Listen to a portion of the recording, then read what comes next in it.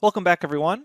Now that we've gone over the basics about objects and data structures in Python, we're going to have an assessment test to quickly check your understanding. So we're going to do a quick overview of your first test in this lecture. And as a reminder, you can download all the notebooks that go along with this course from GitHub or as a zip file from the course overview lecture. So check out those first couple of lectures. We explain how to get all the information, all the notebooks there. And then you have the option of either downloading the notebook and then answering the questions directly in that notebook, or you can just open up the link and then open up your own notebook locally and answer the questions there. So let's very quickly show you how to do this. I'm going to open the GitHub link right now.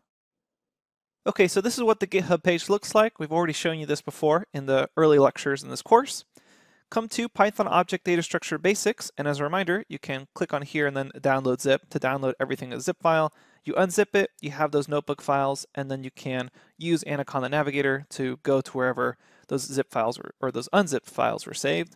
Click on Python Object Data Structure Basics, scroll down here until you get to Assessment Test. Notice there's also a solutions file. In the very next lecture, we'll go through the solutions.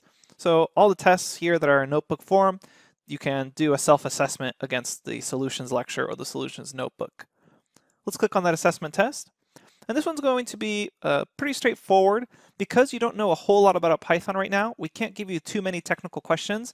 Later on, as you learn about functions and object-oriented programming, the questions are going to get a lot more technical, and there's going to be kind of a right answer and a wrong answer. But right now, these are pretty basic questions. The first one, I just want you to write a brief description of the following object types and data structures that we've learned about: numbers, string, lists, tuples, and dictionaries. This is really just for you to quickly write down, make sure you understand what the differences between a list and a dictionary are, for example, or the differences between a list and a tuple. So as a reminder, you can click on any cell and then change the cell type to Markdown in case you want to write yourself some notes. Up next, we have just a couple of questions about the numbers lectures. So I want you to write an equation that uses multiplication, division, and exponent, addition, and subtraction that when you put it all together is equal to 100.25. So this is just to make sure that you remember all these arithmetic signs. Should be pretty straightforward. And this is just to test your memory. Again, you can just work backwards from 100.25 to actually grab the numbers. That makes that work. Then I want you to answer these three questions without typing any code, and then use code to check your answer. So I want you to see what's the value of this expression, and this expression. So this is testing order of operations, see if you remember that. And then here's an interesting question. What is the actual type? So that's the data type of the result of here. So as a hint, we have an integer being added to a floating point number being added to an integer. So what would the type of that be? Then I want you to find a number's square root as well as its square. So find its square root and then figure out what its square is. So to the power of 2. Okay, then we have strings, and for the given string hello, give an index command that returns the letter E.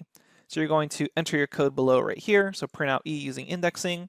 Then I want you to reverse the string hello using slicing, so we kind of showed a quick way to do that later on, or earlier in the course I should say. Then given the string hello, give two methods of producing the letter O using indexing. So notice O is the last letter in the string S, so there's two methods of grabbing that last letter. See if you can figure them out using indexing. Then lists, I want you to build the list 0, 0, 0 two separate ways. Go ahead and review the lists lecture to figure out how to quickly build out the list two separate ways.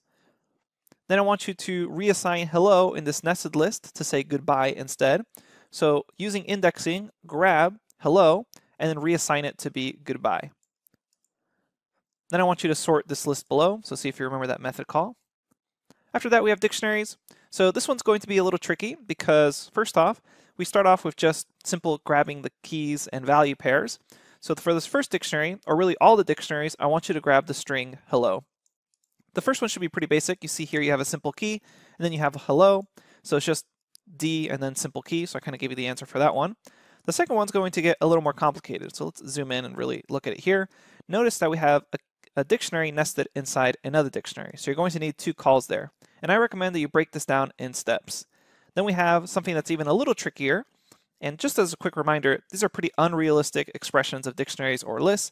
This is just for you to practice indexing and key calls. So again, try to grab hello from this. And if you're able to do it, then you really understand indexing and lists.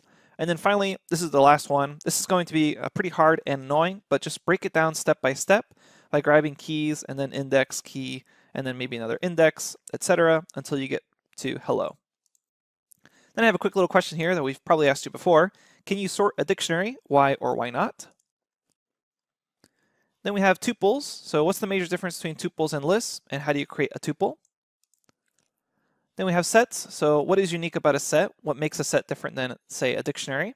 And then I want you to use a set to find the unique values of the list below.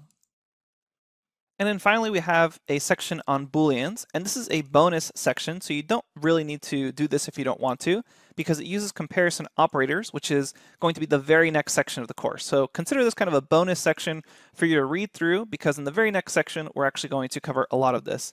But what we see here are operators. So these are comparison operators, the description of the operator, and then an example of the operator. And I want to see if you can kind of teach yourself what these comparison operators are in order to answer what the outputs are here. And even if you don't really know comparison operators formally in Python, it should be pretty obvious what something like this would be. Is 2 greater than 3 if you've done some basic mathematics before. Again, this is an optional section because we haven't officially gone over comparison operators. We're going to do that in the very next section of the course, so kind of think of this as a bit of a preview before that. Then we have one final question. What is the Boolean output of the cell block below? So again, a bonus question here for you. Okay, so best of luck, and in the very next lecture, we're going to go over the answers for all of this. Again, these are more kind of open-ended questions. Later on in the course, we're going to get a lot more technical in our questions as you learn more. We'll see you at the next lecture for the solutions. Welcome back, everyone. In this lecture, we're going to quickly go over the solutions for the Objects and Data Structures assessment test. So first off, we had that first question which just asks you for a brief description of all the following object types and data structures. We're going to go through that first and then head over to the notebook. So numbers, pretty straightforward. There's basically 2 types of numerical information that we can store. Those are integers for whole numbers, and floating points are numbers of a decimal. Then we have strings, which are an ordered sequence of characters, lists, which are an ordered sequence of objects, and lists are mutable, meaning you can change items that are in a list. Tuples, very similar to lists, except that they're immutable. They're still an ordered sequence of objects themselves. And then dictionaries, those are key value pairings, and remember those are unordered. So now let's hop over to the other questions in the notebook. Alright, here I am at the solutions lecture. Pretty straightforward stuff. We just went over the first question, which was just answering about the data types. Then we have numbers. So all we had to do for this one was write an equation that uses all the various arithmetic methods we just discussed. And your answer is probably different than mine, but all you had to do was use multiplication, division, exponents, addition, and subtraction to somehow get back to 100.25. So a lot of this is just practicing order of operations, and you can just work backwards from 100.25 to make up your equation. All right, so your answer is probably different than mine, but here's an example answer. Then we wanted you to answer these 3 questions without typing any code. So what's the value of this expression, and this one, and this one? This is just to make sure you understand order of operations. So in this one, this first one, we're going to add these together before multiplying. In this one, we're going to multiply these 2 together before adding 5. And in this one, we're going to multiply these together before adding 4. And then the next question, what is the type of the result of the expression 3 plus 1.5 plus 4? So the answer for that one is a floating point number, because once you introduce a floating point number into this equation, it doesn't matter how many integers there are there, we're going to get a floating point number. Now the question, what would you use to find a number's square root as well as its square? So to get a square root, you can just mathematically say something to the power of 0.5 is the square root of the number. Later on, we're going to introduce the math library that will allow you to actually import a math function for doing the square root automatically. But in this case, this is a way to use a clever trick with exponents to get the square root. Then for the square, well, you know that's just asterisk, asterisk, and then 2. Next up were the strings questions. So for this one, given the string hello, we wanted you to list out the index commands to grab the letter E. So in this case, if we just count over from 0, let's zoom in one more level so we can clearly see this here. So 0 is at H, that means E is at 1, so we just had to say S of 1 returns E. Then we wanted to reverse the string hello using slicing. So we showed you this trick, but basically it means go from the beginning all the way to the end in a step size of -1. So a nice little trick there that'll reverse the string. And the reason that it's working is because you're going backwards through the string because your step size is a -1. Then we wanted you to give 2 methods of producing the letter O. So the ways to do that is using s to the negative, or s indexing at -1 to grab the very last letter of that string, or just counting from the beginning up to index 4. So those are two different ways of doing that. Then we had lists, and for this one we wanted you to build the list 0, 0, 0 in two separate ways. So the first way you probably did it is actually the second method listed here, which is just actually constructing the list using square brackets, pretty straightforward. But we also mentioned that you can use multiplication of a single list earlier in the course. So here we have this list 0 multiplied by 3, and now we see it here 3 times. Up next, we wanted you to reassign hello in this nested list to say goodbye instead. And the way you do that is you had to use indexing twice. So here we go 0, 1, 2 to grab the entire list, and then we go 0, 1, 2 to grab hello, and this is why we have 2, 2 reassigning to goodbye, and we get back the result here. After that, we wanted you to sort the list below. So there's different methods you could have done. One method that we showed you was this dot sort method, and then you just call the list again. But there's also a built-in function that I want to just introduce to you now, which is called sorted, and that allows you to pass in the list, and this one actually returns the list itself. So notice what's happening here. This dot sort method does it in place, meaning you need to call the list again in order to see the results. The sorted function will actually not do this in place, but instead return the sorted version. So that's the difference between using sorted and calling dot sort. Moving along, let's talk about dictionaries. So using keys and indexing, grab hello from the following dictionaries. And this starts off simple, but then gets harder and harder. First one, pretty straightforward. You just pass in simple key to get hello. And then the second one, you have two key calls here. So first you do K1, and that brings back this dictionary. And then to get hello from this dictionary, you just say K2. Then this one's getting a little trickier. So first we have to call K1, which brings us back this entire list right here. Then we have to call 0 on that list, because notice, and this is kind of the really tricky part, is that this is a list of one element. So in order to grab that dictionary, you had to call 0 there. So that one's really tough. And then the next one is nest key. So from there, you're just kind of dealing with a normal dictionary. And then you have that list coming out. So we want to grab the second item in that list. And a lot of people get tripped up by this last one. Why is there a 0 there? And that's because, just like before, we have a list of one element there. So if we just want to grab that one string element, we can say 0 and then get back hello.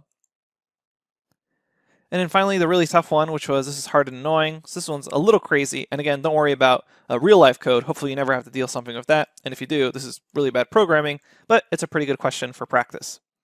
So what we do here is we say, grab the first key, then grab the second item from the list that returns, then grab K2 from that dictionary in here, grab at index 1, this dictionary right here, then we say grab tough, and then we just do some more indexing to finally grab hello. And again, there's a 0 at the end because this is a single item in a list. And what's really useful for you, if you need to kind of break this down and understand it, is just build it out step by step in some cells. So first run this, just d of k1, then run the next step, dk1 with 2, then run the next step, dk1 with 2 of k2, and so on until you get the result. Then can you sort a dictionary? Why or why not? The answer is definitely no, you cannot sort a dictionary because normal dictionaries are mappings and they're not a sequence.